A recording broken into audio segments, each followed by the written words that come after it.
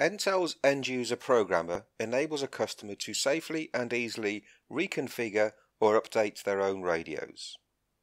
This is achieved without the dealer having to visit site, the need to send the radios via a courier, or expensive IP-connected infrastructure.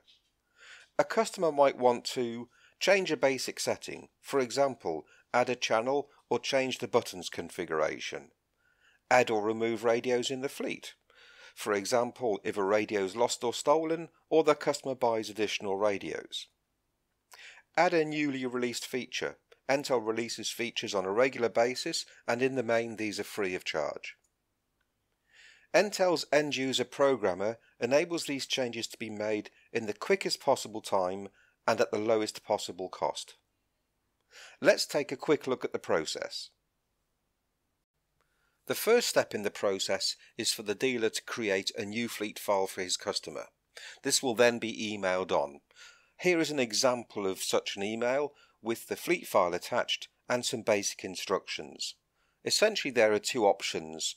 Option A assumes that end-user programmer is already installed on the customer's PC, and option B assumes it is not. If it's not installed on the PC, all you need to do is click the link here and install the software the same as you would any other. Let's assume we've now got Entel end-user programmer installed on the PC. All we need to do is double click on the fleet file here and end-user programmer will automatically open for you.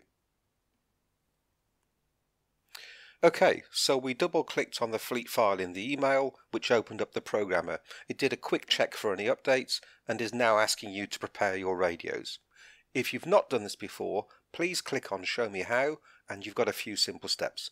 First of all, gather all the radios that you're going to program together. It might be one radio or it might be all radios in the fleet. Your dealer will have let you know that. Next, make sure the batteries have got at least 10 minutes of charge. If you're unsure, please give the batteries a charge for say an hour beforehand. Now remove the accessory cover on the side of the radio, which will expose the USB socket. Plug in the USB lead into this socket and then into your PC. Now we have the programming screen. What we're going to do in this example is program just a single radio, so you'll see that we'll go to 100% progress quite quickly. I'll just connect the radio now. Okay. And the radio's been programmed. Should you require any further assistance, please do not hesitate to contact Entel via web chat, email or telephone. Thank you.